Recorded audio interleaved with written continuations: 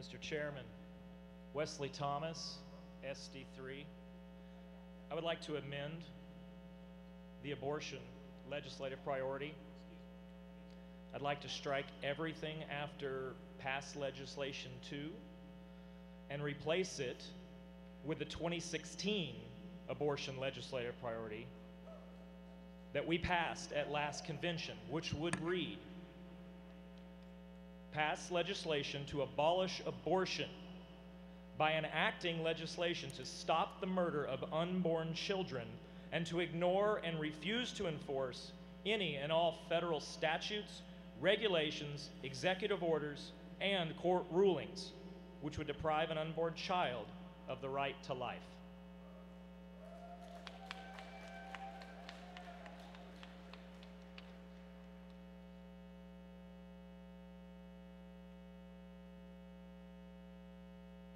So replace the current wording with the wording from the 2016 priority. That's correct.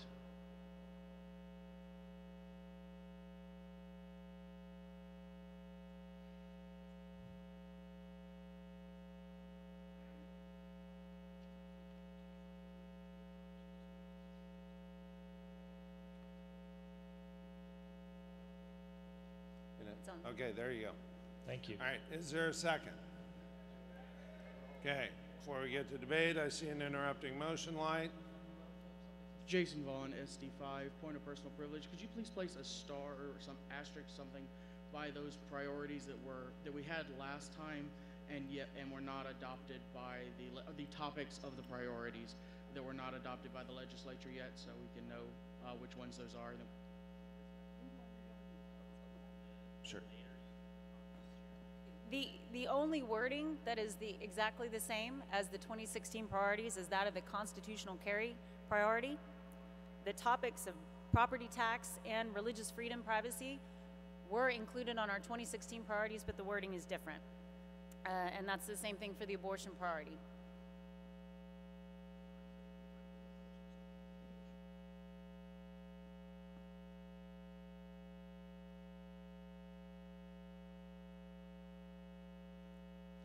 There's an interrupting motion light on microphone 1. Yes, Frederick Sunderman, SD4. The legislative priorities, does it include a censure if the legislature's censure option if the legislative priorities are not fulfilled by our elected officials? And if not, what is our method of censure? That's a rule. That would be Yeah, a rule, not censure is covered in the rule, and you can review the rule and evaluate that. Yes, sir. You changed the rules and did not publish them this morning, and that's why I'm asking. Actually, we did. We published the rule. I don't believe Rule 44 was changed at all during the committee report. You can check the committee report and see, but we passed it. Well, yeah, we passed it. I see some for and against the report and not, or wait a minute, we have an amendment. The amendment, and I see some for and against the amendment. The author, did you speak for? No, I have not yet. Please. I would like to. Please. Thank you. Mr. Chairman, I'm going to speak in favor of this motion. I would like to explain it because it might not quite make sense to people. I'm glad constitutional carry was brought up, because if we told our legislators in the constitutional carry priority that we wanted constitutional carry, but only when our legislators were comfortable with it, and until then we wanted cheaper licensing, would we be okay with that? I don't think that's a good thing to do, because that would water down what this party was asking the legislature to do. It would be a step backwards, and I'm afraid, in my opinion, that's what the changes that came out of the committee do to the abortion priority. Mr. Chairman, if we have learned anything from President Trump, it is that you do not negotiate this way. This is not negotiating from a position of strength. You don't concede your principles. And how is this going to look to the world and to our legislators when the Republican Party of Texas changes its abortion priority to include anything less than total and complete immediate abolition. It's going to look like we're backing off a strong stance after only 2 years. Mr. Chairman, that is not good for the RPT. We should not project an image that the Texas GOP is ready to stop trying something after only one cycle. This was just added 2 years ago. We should demand that Texas legislators establish justice and stop regulating murder. Mr. Chairman, we need to ignore Roe, not comply with it. We should have faith that God will be with us. Here we stand. We can do no other. Sorry. God help us. Thank you. Time. That's 1 for. We have 1 against on microphone 3. Thank you.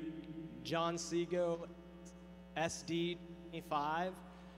I'm speaking against this amendment. The Republican Party is the party of life. The Democrat Party has become more and more extremist, defending abortion. The Republican Party has stood up strong and said, no, we oppose Roe v. Wade. We oppose the injustice of elective abortion. As you were reading through your platform, you saw multiple planks that reiterated that. You saw it in our principles. You saw it time and time again. We all agree Roe v. Wade is the most unjust ruling of the Supreme Court in our nation's history. What we don't agree on is the strategy. We're having a family discussion about what is the best strategy to stop the murder of innocent human life.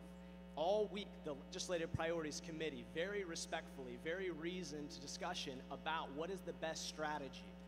I am convinced, and the organization I work for, Texas Right to Life, is convinced that incrementalism, prudent incrementalism, is the only winning strategy to actually stop abortions. There is no shortcuts to undo the worst Supreme Court ruling in our history. There is no silver bullet, or else the pro-life movement and those who have dedicated their lives to this cause would have used it. We have to pass prudent legislation that challenges the very moral and legal foundation of Roe v. Wade. We support pro-life legislation that saves lives immediately, Time. that has a good cultural conversation to help convert those that are wrong on this issue. Time. I've got an interrupting motion over here on 1. Interrupting motion.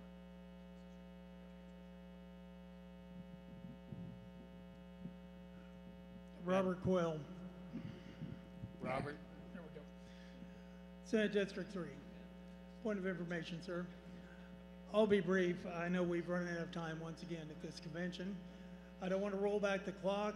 I don't want to go back to lunch. I don't want to do any of that. But what I'd like to do is ask very basically, since we did not cover the resolutions. Sorry, that's not an interrupting motion. Okay. If I could go back to, let's see, that was 4 against on microphone 3. 2 on microphone 2. For this amendment, For the amendment. Jill Robbins, SD 24.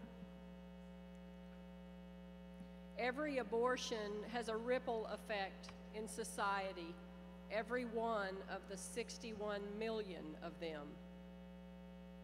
Initially, mine profoundly affected at least 3 people: me, the child I aborted, and my mother.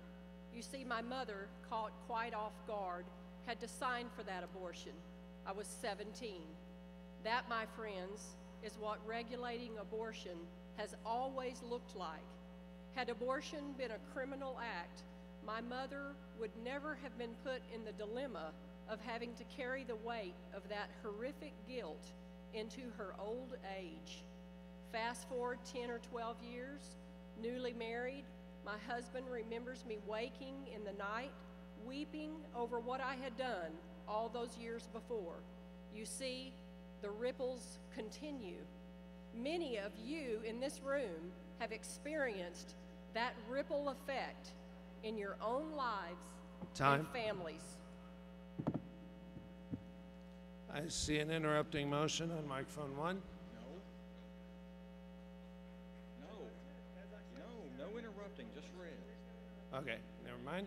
I see that was an in favor. I see an against on microphone 3.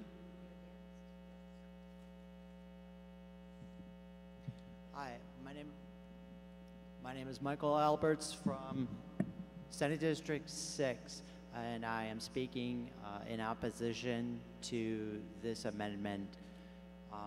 So basically, this is just removing any other types of options, and it precludes at least some sort of incremental approach to at least allow us to get closer to where we want to go.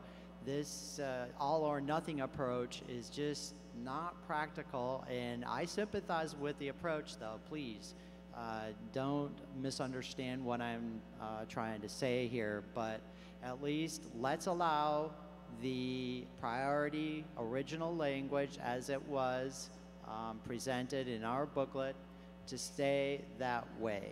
It's just an easier way to help us get to where we want to go. Thank you.